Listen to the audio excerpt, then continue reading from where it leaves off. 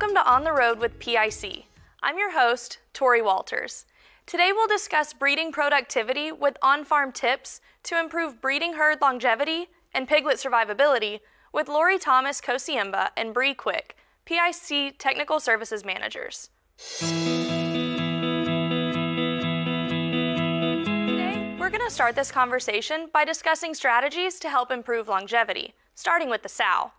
Lori will help us understand why this is a topic of concern and what we currently know. I think we can all agree that breeding herd survivability is a genuine concern for all of us in the industry.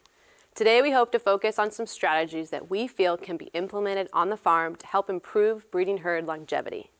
Keep in mind this list is not all-inclusive.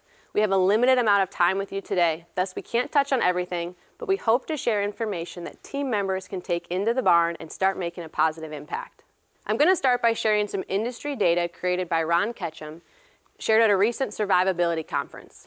In this graph, we are looking at female death loss over the last 10 years. The top 10% of producers are in gray and all farms are represented in red. What we can see from this graph is that female death loss has increased by about 0.5% per year over the last decade. During this conference, Ron shared that the majority of the removals from the herd are occurring in younger animals, primarily gilts to parity 2. There are several problems with this. We know that higher parity sows wean heavier pigs and produce more pigs per year compared to females in lower parities. Thus, we want about 50% of our sows within the herd to be between P3 and P6, as this is considered peak performance for these animals and will allow us to have an ideal parity distribution and ultimately be more profitable. We have some insights on what is causing low retention rates. Again, Ron shared data from across the country, providing an excellent summary of what the industry is dealing with, and he found that most deaths are recorded as unknowns, 25% specifically, followed by lameness, downer pigs, and difficulties during the process of parturition. He also shared that 30% of sow mortality is occurring between day 115 and day 123 of gestation, 30% within an 8-day period. And I think most would agree that we typically have the greatest removals around the time of farrowing and the weeks thereafter, as well as an increase during the summer months. These details are very important to help us understand this problem and find ways to mitigate these challenges. Now that we've laid the foundation for today's topic, let's jump into some strategies to improve breeding herd productivity. I'm going to start in the GDU and walk through the different areas of the farm, highlighting specific opportunities that we feel can make a difference and improve sow retention. The first topic I want to briefly mention is gilt selection. As we all know, the gilt is the foundation of our herd, and selecting for adequate gilts into the breeding herd is an essential task. Marginal gilts will not meet performance expectations and will not be retained as long as quality gilts. And as I mentioned previously, lameness is one of the main reasons for removals. Thus, it is imperative that we are selecting these females as structurally sound animals. Moving from the GDU into breeding, we recommend hitting these 4 targets at first breeding in gilts. The first is ensuring gilts reach puberty by 195 days of age, skipping this first heat and then allowing females to be bred on their second cycle when they are approximately 200 to 225 days of age and 300 to 350 pounds. Thus, age, body weight, and cycle at first breeding are each noted to be important to the gilt's future performance within the herd. Much like what I already mentioned about the importance of selecting the right gilts into the herd, selecting the right animals, gilts and sows, to be bred is also very important. If we want to improve sow retention, we have to ensure quality animals are being bred. Now, we're not against hitting breeding targets. We understand the importance of this. However, if we want to improve sow retention, we have to address the quality of animals being bred. Why are quality animals not being bred? Are we not selecting good quality animals into the herd? Are we not treating well in the GDU? What about sows coming out of lactation? Are we breeding females in poor body condition? This leads me to my next topic, and that is the importance of managing female body condition. When you combine good body condition with selection of high-quality animals at breeding, breeding herd longevity is going to improve. Thus, managing body condition during gestation is essential. There are several different ways to manage female body condition in gestation. I think we're most familiar with the visual body condition assessment. However, we have learned that this is certainly not the most objective approach. The most consistent method is to use the sow caliper that was developed by Dr. Mark Knauer at NC State. I can always tell farms that are using the calipers because body condition is extremely consistent. Thus, if you aren't using the calipers to evaluate body condition, I highly recommend it. The next question becomes, how often should we evaluate body condition? In general, we recommend a minimum of 3 time points during gestation for sows. The first being at weaning or breeding, and this is done to help group sows by body condition category and set them at the appropriate level of feed allowance. The second evaluation should occur at preg check, and this is done to readjust feeding levels based on their current body condition. The third evaluation should occur at the time of farrowing, and this is done to evaluate the gestation feeding program and determine if any adjustments need to be made. If sows are housed in stalls during the course of gestation, an additional measurement can be obtained at day 90. For gilts, PIC recommends measuring body condition only at the time of farrowing. The reason for this is there is a lack of data suggesting a clear range of caliper scores for gilts during gestation. But measuring at farrowing with the caliper and then again at weaning will allow producers to understand body condition losses in that first lactation and evaluate the gilt development program. This circles back to my previous comments made regarding gilt body weight at breeding.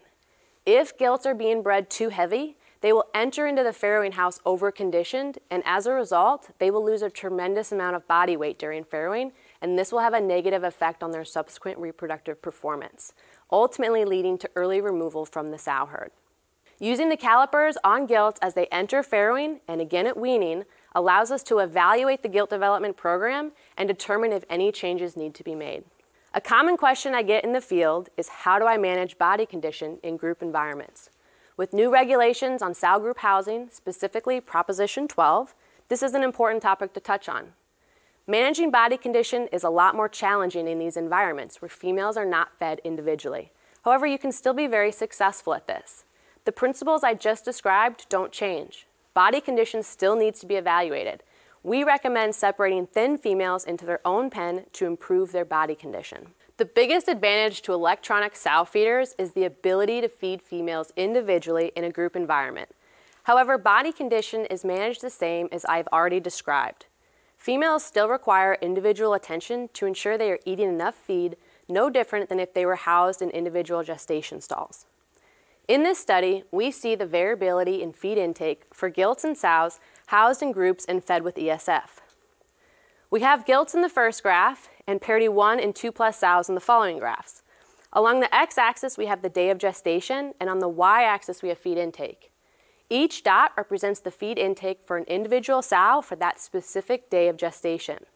If we start by looking at the gilts, we see that in early gestation, following entry into the pen, these gilts really struggle to consume feed. Their daily feed allowance is set at 4.5 pounds a day. But look how many females in early gestation and throughout the course of gestation consume less than that on a daily basis. Why is that? These females need our attention. Many would say this is just the result of gilts learning how to consume feed in this new system. And that's a fair point, I agree. However, what about parity 1 and 2+ sows? We see in these graphs they also struggle to get up on full feed, especially in early gestation, but we still see that variability throughout gestation. Thus, we have to make this a priority to understand why these females are not consuming their daily allowance of feed. Locate these animals and evaluate why they are not eating. Along with body condition management in different housing environments, I often get asked if treating sows will be different as we start to transition more and more to group housing. The short answer is no.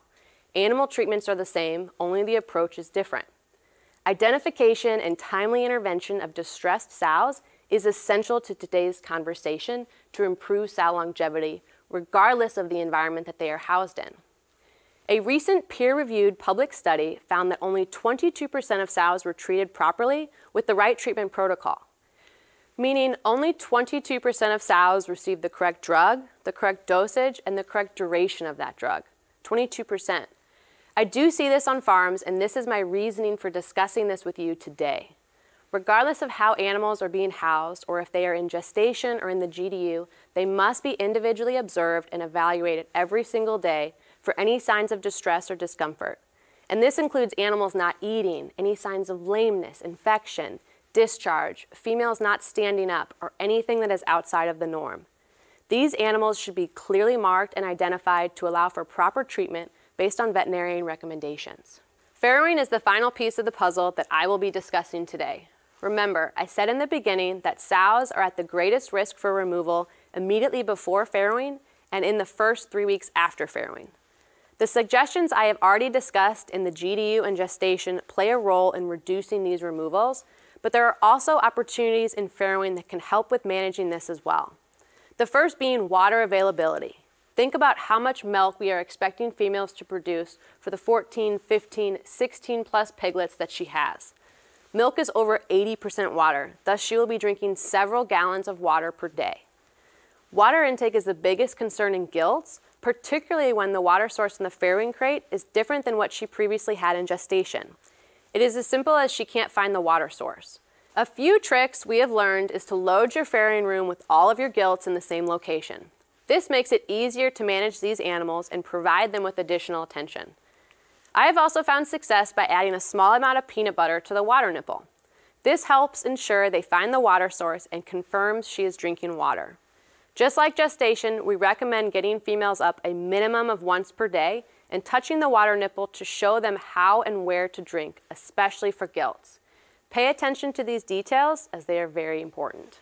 Much like GDU and gestation, sow care and lactation is very important. Again, these are all things I am certain you already have an SOP for.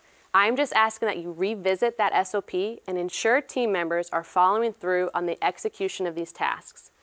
We recommend getting sows up at least once per day, observing the sow for any signs of lameness, infection, is she eating and drinking, is her feeder full, is it licked clean?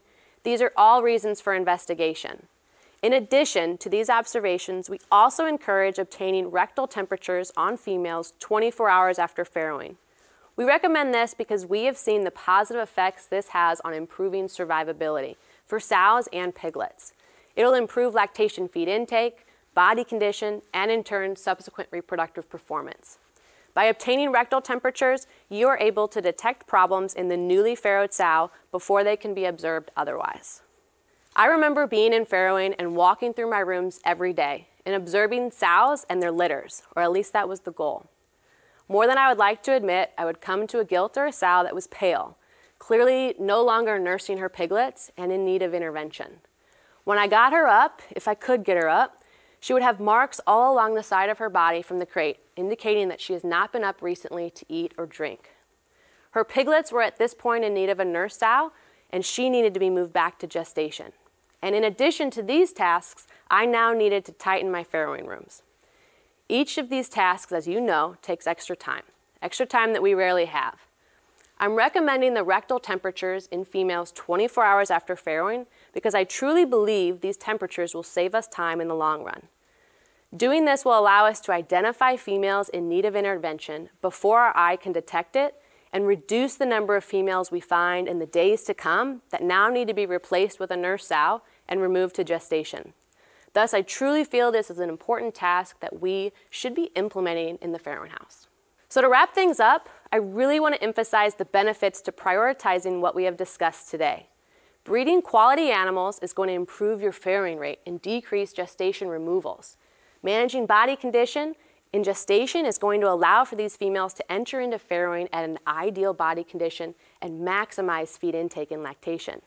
And ensuring females in lactation have adequate water intake and care is going to ensure females wean a vigorous litter of piglets and return to the breed row at an ideal body condition, setting her up for success for her next litter. I understand the pressure you guys are already under, and I'm not discounting that in any way, but I believe by reevaluating some of the topics I discussed today will only help you do your job more efficiently and wean more pigs out the door. Thanks for walking us through those on-farm management strategies, Lori. I appreciate you joining us today. Many of the tips and recommendations Lori shared today can be found in the PIC Gilt and Sow Guidelines Manual, which is located on our resources page on pic.com. In addition to those guidelines, there are reproduction training videos, podcasts, and other tools under the Reproduction Resources section for you to access.